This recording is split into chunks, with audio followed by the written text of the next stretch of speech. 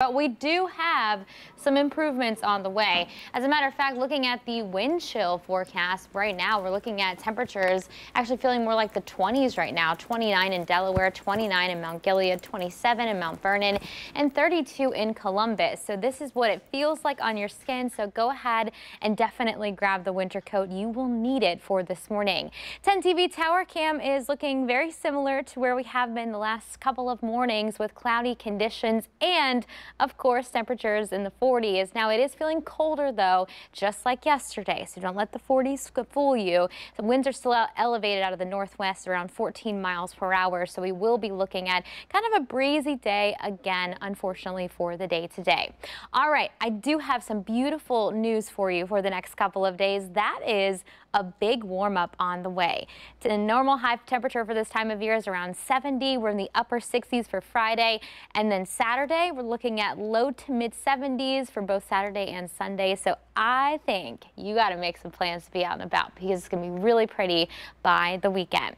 All right, satellite and radar picture. You know, we've been talking about it all week, this stubborn area of low pressure. In meteorology, we call this a cutoff low. It's when low pressure moves into town and there's nothing to push it out. It's kind of very similar to almost like something that's clogged. And unfortunately for this, the system has been hanging around. That wraparound moisture has led to rain showers around the area. And that's kind of what we've been seeing pushing on out of here through last night and this morning. It's not raining nearly as much as yesterday, which is good news for the folks who have to be out there on the roadways. But we will be watching as rain does kind of move on out of here from west to east as the day progresses. So your hour by hour forecast will show you that exactly. You can see by about 1 o'clock today, the best rain chance will be out across the west. You can see from Cambridge to Caldwell.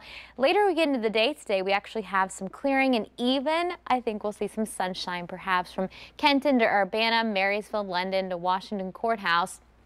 Heading into this evening, we begin to watch as kind of clouds still kind of thin out, and we will have some sunshine on the way for tomorrow. So our Thursday is looking much better.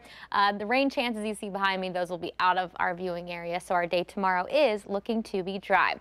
With that said, I wouldn't wash the car just yet. The roads are still wet. That's still going to kick up some of that, wash on the roadways on your car. But Thursday and Friday, that is when you want to be out there washing your car and really getting ready for the weekend. You want to have a nice and shiny car for the weekend because it's going to be nice and sunny Saturday and Sunday, featuring mainly sunny skies, and we will be looking at beautiful weather even as we head into next week.